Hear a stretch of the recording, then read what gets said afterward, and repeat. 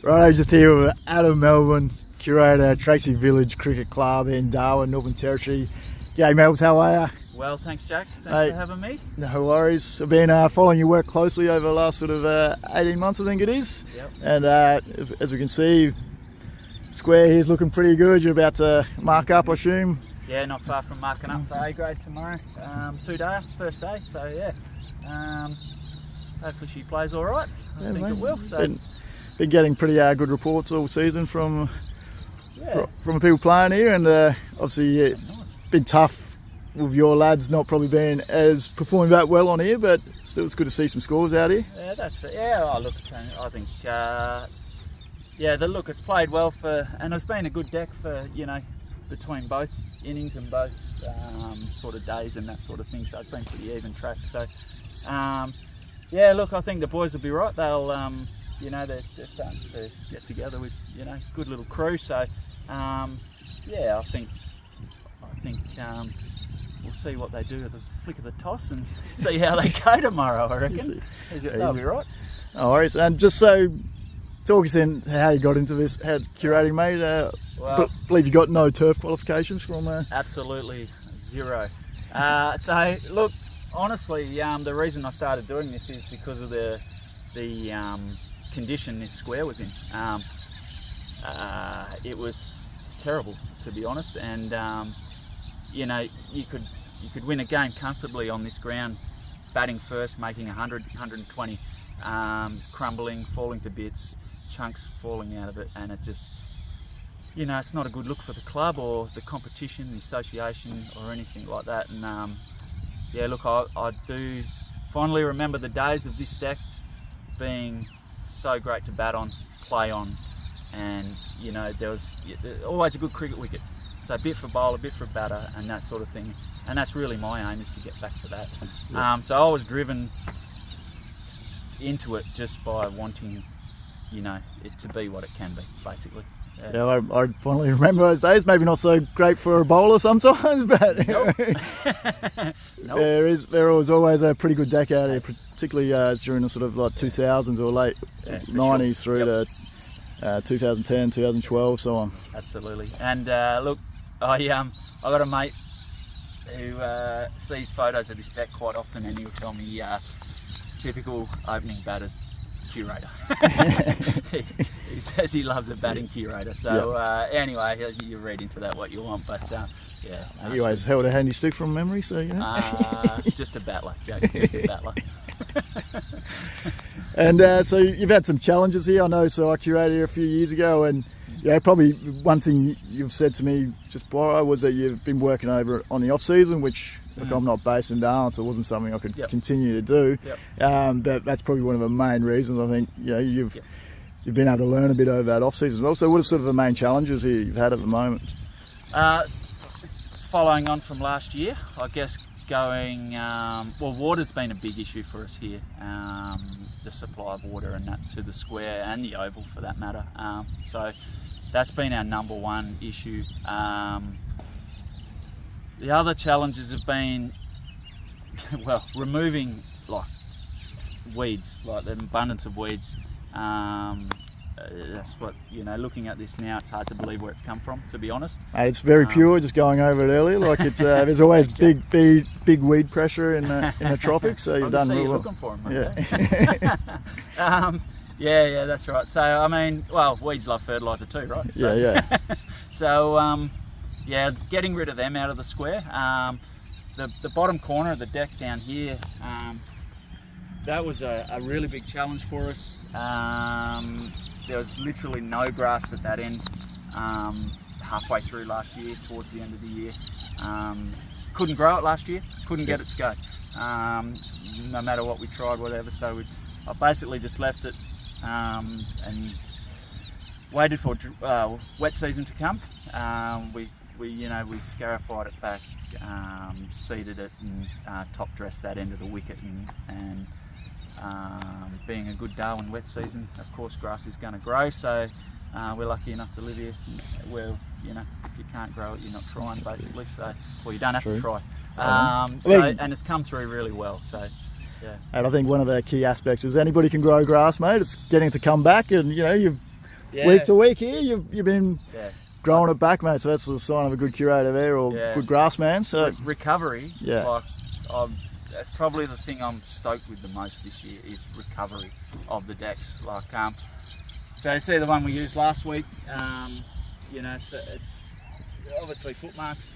That's pretty standard, but the rest of the deck has just come back up beautifully. I probably don't fertilise and do stuff the conventional way, in which a program would tell you to do things. I've sort of come up with my own sort of regime, I guess, but I've found is working, so I'll stick to it. It's green, it's healthy. It's green, it's healthy. It's bouncing back, so. Yeah, and it's bouncing back, which has been the most pleasing. And to be honest, I've probably left a little bit more grass on it this year to allow it to come back a little better, given where it's coming from. You know, it needs a chance to just keep building and building and building. So probably mowed it a little higher this year than certainly last year, but that's all about just making sure the recovery is good. That's experience as well, mate, as well. So, you know, I started out, you know, that 3 mil sort of traditional back in the day when you just had white wickets and they were flat, nothing in it. But nowadays, you know, the better tracks generally are play a bit longer. Yeah, that's right. Yeah, absolutely. Yeah, definitely. I mean, they're still rock hard underneath, aren't they? So, yeah. I mean, no, that's a change. So, yeah. I was just seeing on the Vibro Max there, mate, you've taken off the lid on it, mate, and you're trying to get a tan, or what's happening? Yeah, look. Servicing you all right? No, look, a bit of rust got into her and she just about shook off, and, you know, it's about ready to fall on someone. So I thought I'd better take it off before, you know, have an health and safety review over here. You know, we don't want that happening. So, no, she's bare at the moment, mate. Yeah. So that's work in progress, Jack. Yeah. Just another job, mate. Maybe I really like that roller, mate. It does a great press. It does. It's really good, actually. So I'm lucky enough this year to have. I've got my uncle helping me. Just lives around the corner, and you know, he's 80 plus, and you know, worked machines his whole life. He, you know, got tremendous feel for rolling wickets and rolling. He just knows what he's doing. So he quite often spends a lot of hours rolling it while I'm doing other stuff on this square, or mowing, or, you know, weeding or spraying or whatever, you know, to allow me to do that, which has helped, you know, progress this probably a little quicker than what I could if I was doing it myself. So yeah, I'm lucky enough to have Uncle John's help. Yeah. He's champion. So yeah, he's been awesome. He sits on the roller for you a bit, does he? Bloody oath he does. I can't get him off it. Can't get him off it, Jack. That's awesome. It's key, having a good ride on roller. It's pretty easy to get blokes on there to help you out, I reckon. Yeah, that's right. Yeah. Well, I had one of the A-grade boys come up and have a try descent, and he thought, oh yeah, I can do this. I said, oh really? Yeah, let's go. So yeah, no, all good. And just tell us a bit about your techniques at all, with just starting your track or anything. Is there anything you just sort of, everyone's just feel each week? No, look, I like to stick to a routine. You know, although in saying that, I have done this one slightly different this week, just to try something. Yep. You know, nothing ventured, nothing gained. So I think, as I mentioned to you before, I think that's been another key factor to my success here, is I'm not scared to have a go. I'll just do it. If it doesn't work, we'll just keep moving on and we'll do something else. So you know, usual week will be Wednesday night. Well, Tuesday we mow, put the string line out, mark where we sort of want the pitch on the square. Yeah, decide exactly where we're going. Don't do too much until sort of Wednesday. This week sort of did a wet roll late in the arvo actually this week on Wednesday. Wouldn't usually do that, but just to flatten it out and try and get the mowing a little bit more even. Even today, yesterday, sorry.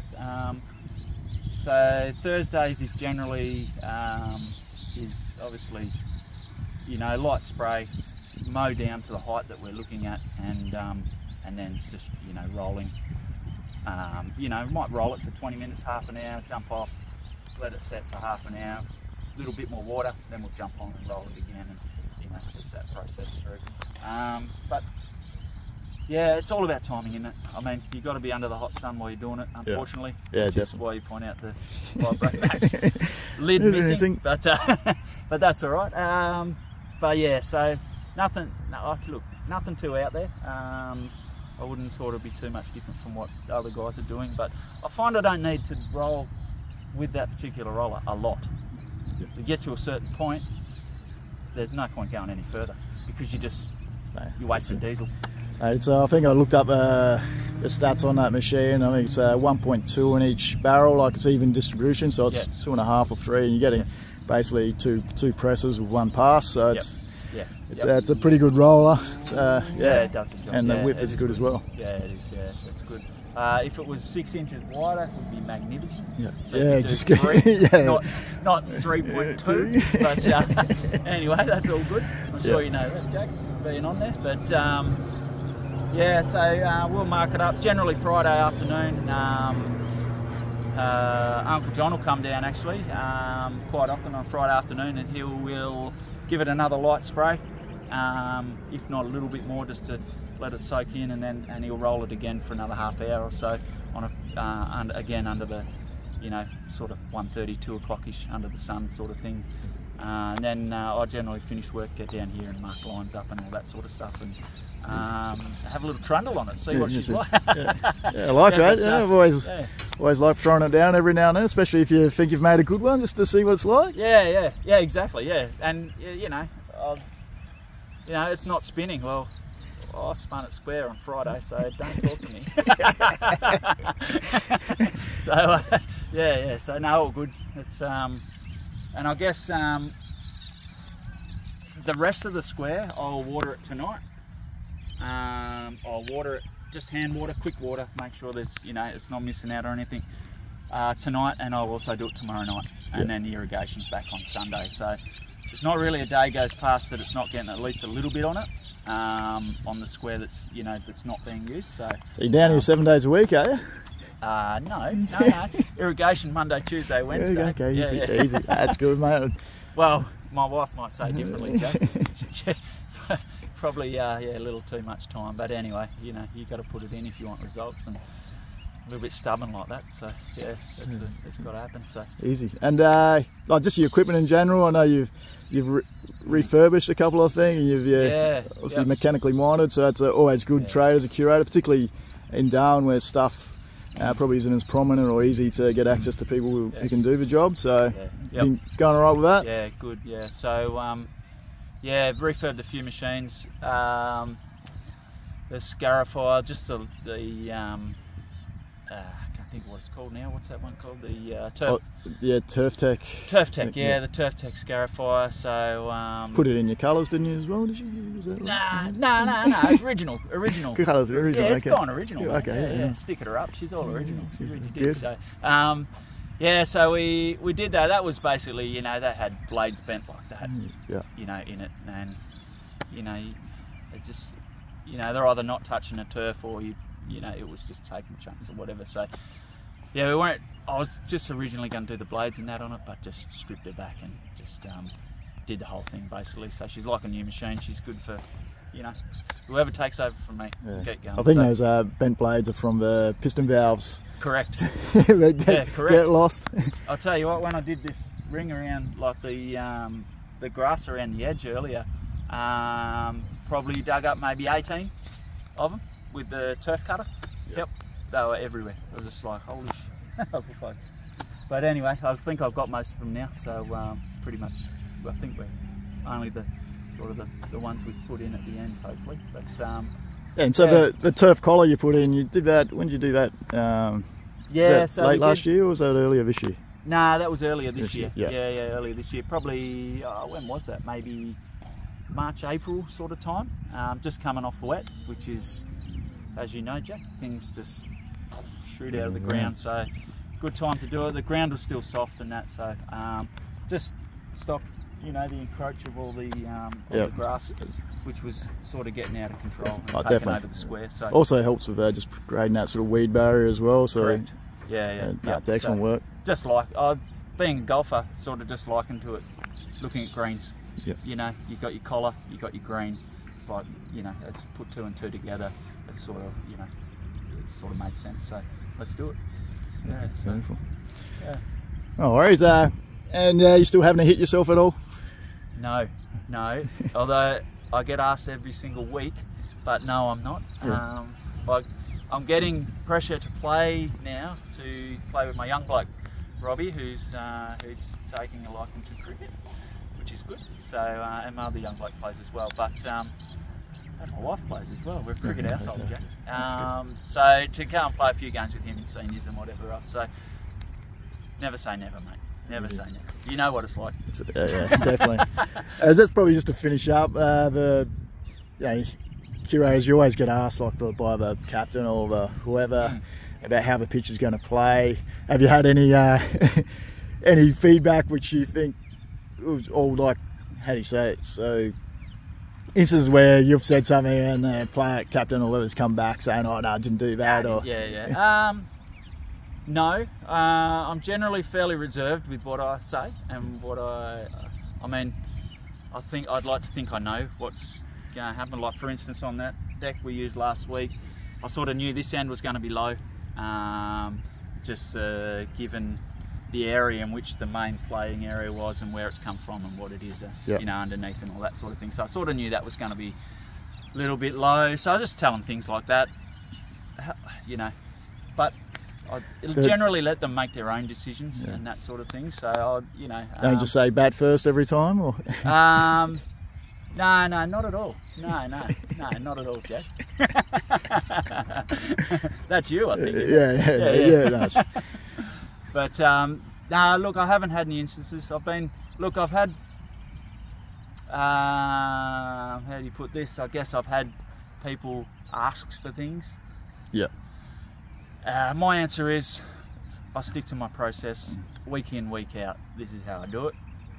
When I'm finished, you're welcome. Yeah. I think that's probably one of the biggest challenges in the game, is sort of captains or certain coaches and things asking for something, and then if they go change it every week, then it's there's no guarantees that you can do it either, right? Yeah. So I mean, I could attempt to do something and completely stuff it up, you know, and then that doesn't reflect on that captain playing or whatever. That reflects on me as a curator. So I don't like to take that chance, to be honest. So it's fair call. It's my reputation in you know, in the chopping block. So. But yeah, it's definitely out there, as you know, Jack. It's out there. But no, the guys, Tracy, have been really good. So it's been, you know, positive, which has been good. So especially from the older guys who've been around the club a bit and understand what this was a couple of years ago, and sort of know where it's come from and how well it's playing now. So yeah. Mate, it's been awesome. I really appreciate your time, and I've been loving following the journey and you sharing sharing your pictures and all that. So I hope you keep at it, and you know, you've got a great attitude for it all and doing great things, mate. So I appreciate it, Jack. Good easy. Thanks, Cheers. mate.